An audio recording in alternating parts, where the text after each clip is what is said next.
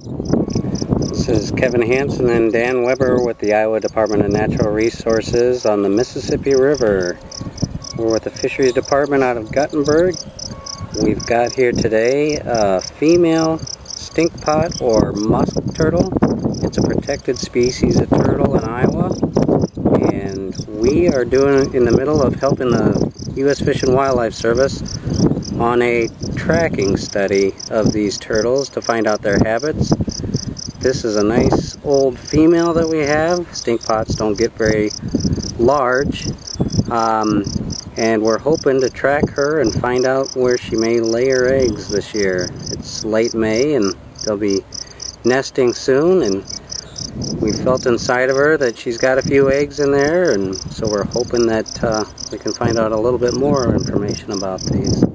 It's a beautiful backwater area on the Mississippi that we've actually tracked this turtle for the past year now, and we recaptured her this morning in one of our nets. So we outfitted her with a brand new transmitter, which you can see on the back side of her, and we're going to go ahead and release her, and we can track her for another year.